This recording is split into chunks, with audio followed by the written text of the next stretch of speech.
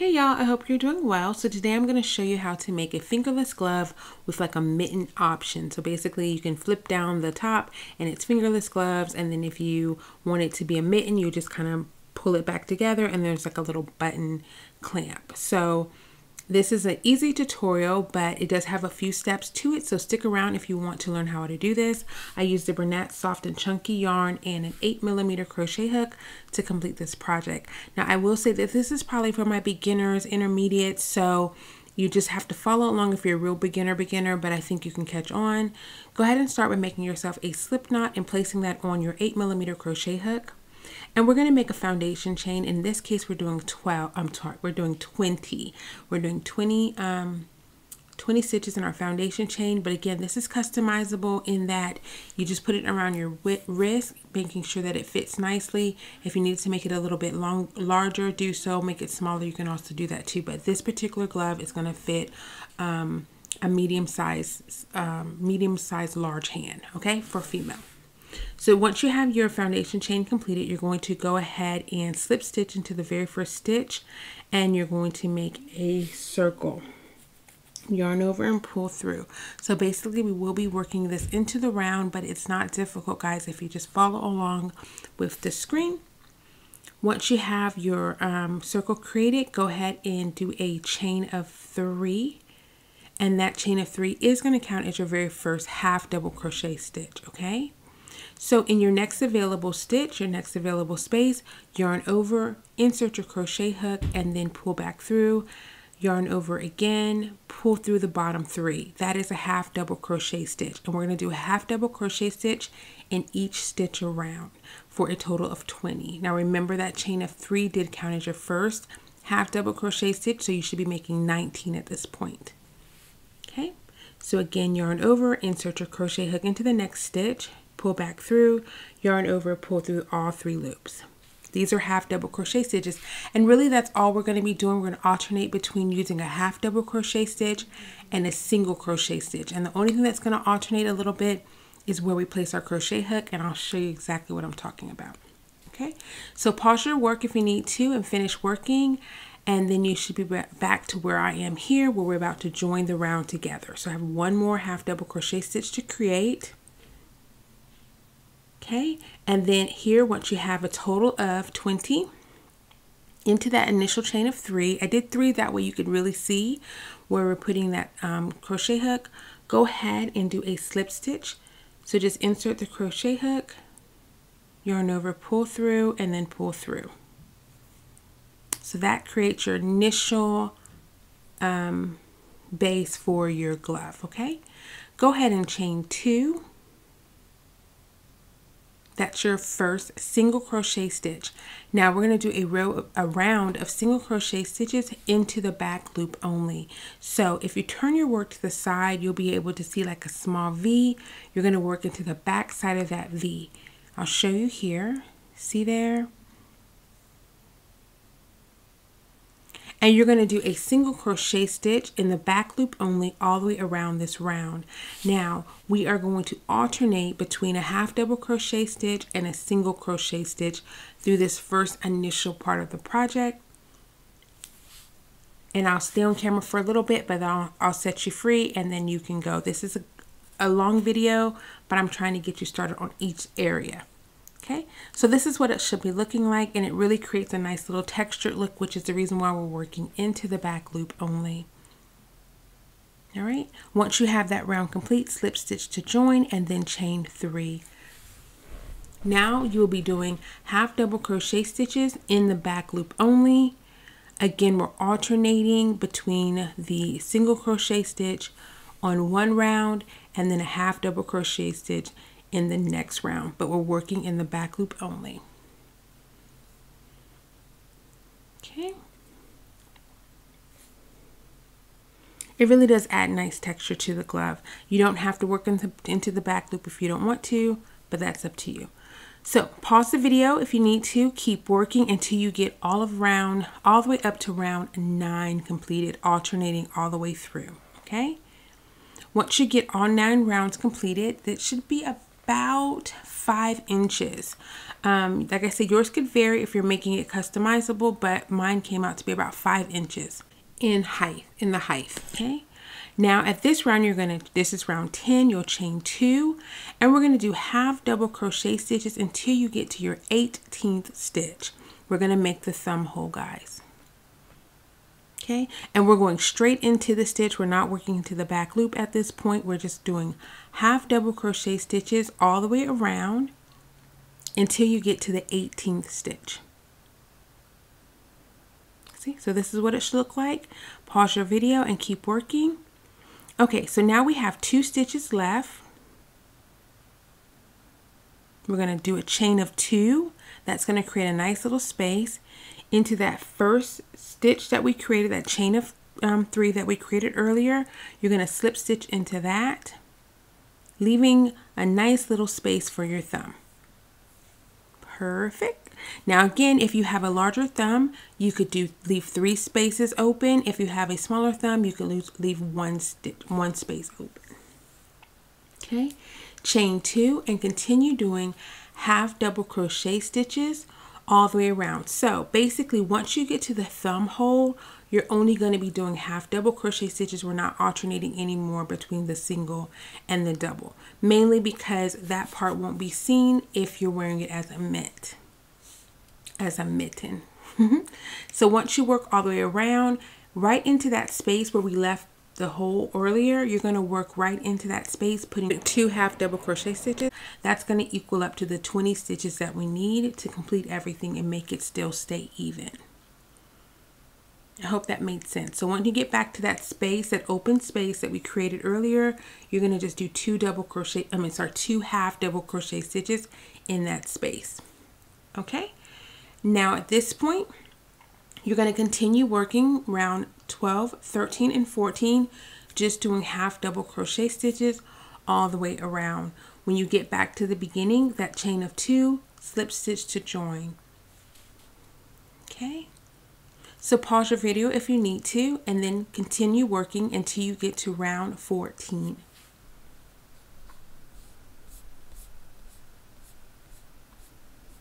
Okay, so you still have your little thumb hole area. Okay, once you get all of your rounds completed, you're going to slip stitch to join, and then we're going to just do a round 15 of slip stitches. That's just going to bring all of our work together a little bit snugger, because that's going to be around our fingertips. So just do a round of slip stitches.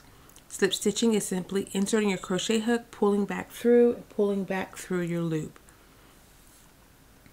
Again, like I said, this is more for my beginner intermediates, so you have to probably know a few stitches in order to get through this project without going back and checking out some of my other videos.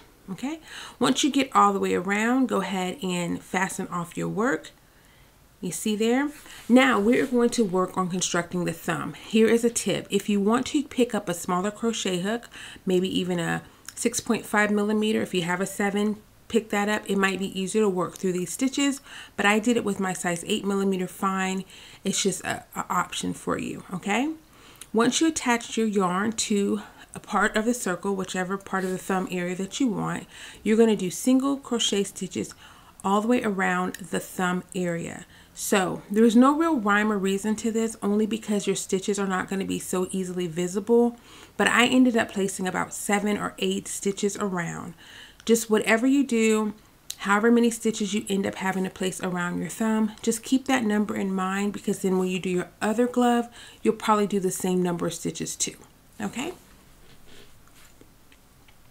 So again, just around that circle, we're just kind of manipulating it around that circle. We're going to do, I did 7 single crochet stitches. And at this point, we're just building up the thumb area, and it's not difficult. It's just you have to kind of work and find little spaces to place your crochet hook, because it's not all the stitches aren't evenly placed, because we're actually creating that look. And by this being a chunky yarn, guys, you won't really see any imperfections. Okay, so pause your video here and keep working. You're just going all the way around creating single crochet stitches. And this is what it should start looking like. Okay, my thumb hole area measured to be about 2 inches or so, and I did a total of probably about 6 rows. So 6 rows of single crochet stitches all the way around, and this is what it's going to start looking like. You just, main thing here, again, customizable project, you want to just make sure that you get your thumb area up to the part of your thumb, you know, so that it covers your thumb. So in my case, it was, I think, about 6 rounds, but yours may be a little different depending on the size hand that you're creating this for. And again, my size hand is probably about a medium to large, but I'll put the measurements of my actual hand over on my website. Okay, so that's what it's starting to look like. Now right here at the very end, I didn't really need a full single crochet stitch, so I'm just going to slip stitch around just to add just a little bit more height to the thumb area. I didn't want it to be too bulky or too much space above my thumb, so I just did a row of of slip stitches. Okay, so that's up to you when you put it on, you try it on. If you're making it for somebody, just keep that in mind. I did 6 rows, and then I did 1 row of slip stitches. That just gave it a little bit more height, so that way when I sewed everything together, it fit perfectly over my thumb. Okay, and just go all the way around. And remember, if you did 7 around, you're going to be doing 7 half double crochet. You're going to be doing 7 slip stitches all the way around. I hope that's not too difficult. Okay. All right. Once you have that completely gone, once you've gone all the way around, you can try it on again, just making sure that everything, see how your thumb is completely covered? That's exactly what you want. So at this point, you can kind of fasten off. Leave yourself a nice little tail though, because at this point, we're going to sew the finger hole up, the thumb hole up. So all you need to do is just get your yarn needle, and you're going to kind of sew around the thumb, weaving in and out. So in and then out. Basically, it's going to allow it to cinch up, and then you can kind of sew across. So this is kind of crude. I've never claimed to be the best sewer in the world, but I just did in and out, going in and then under, so that I was able to kind of stitch everything together and make it look really neat. And I typically like to sew off camera, that way I can have it kind of angled better off the camera. But I tried to stay on as much as I could here so that you guys can see it. Again, I tried it on just to make sure that all the holes were sealed up nicely.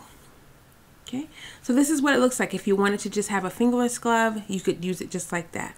Now, if you have any imperfections, any large holes for whatever reason, just use your yarn needle, some more of your yarn, and just kind of cinch up any gaping holes, because of course these are supposed to make your hands warm and you don't want large holes everywhere. Okay, so now we've completed our fingerless glove portion. Let's go ahead and create the mitten portion.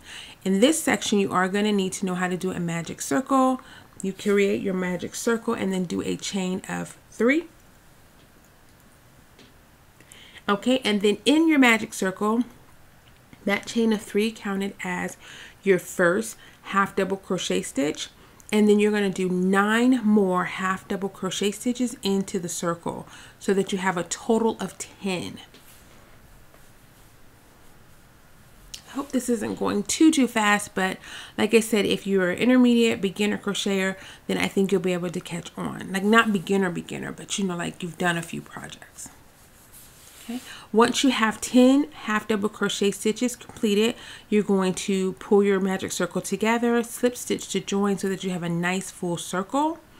You're going to then do a chain of 2, and then you're going to do a half double crochet stitch, 2 in the same spot. So remember that chain of 2 counted as your first half double crochet stitch.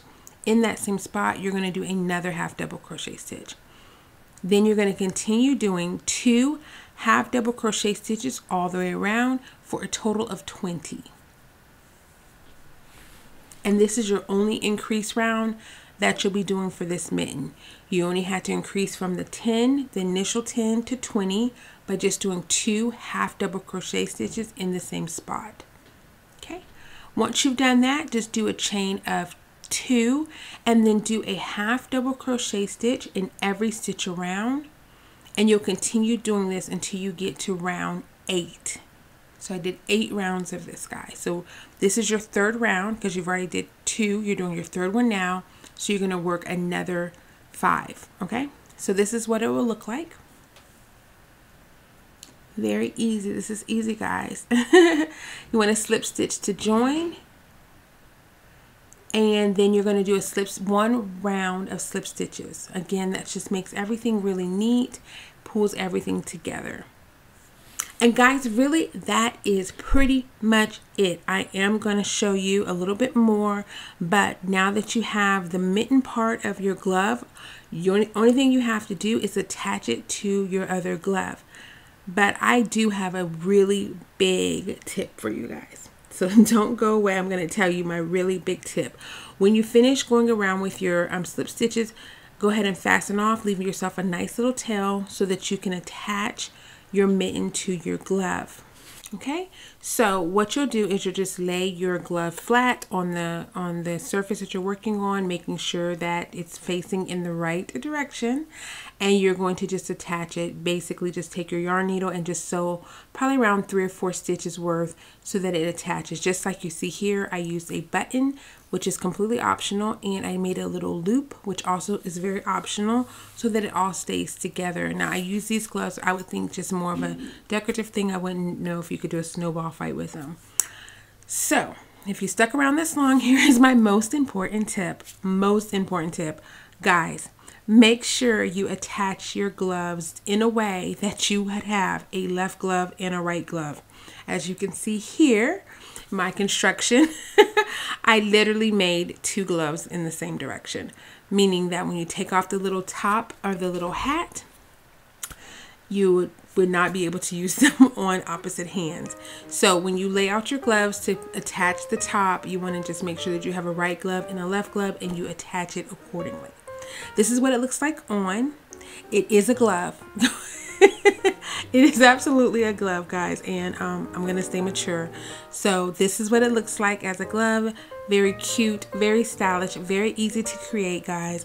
Very customizable, but just again, make sure you make a right and a left. I hope this video was helpful. Any questions, please leave them in the comment section down below, and I will see you all in my next video. Thanks for watching. Bye.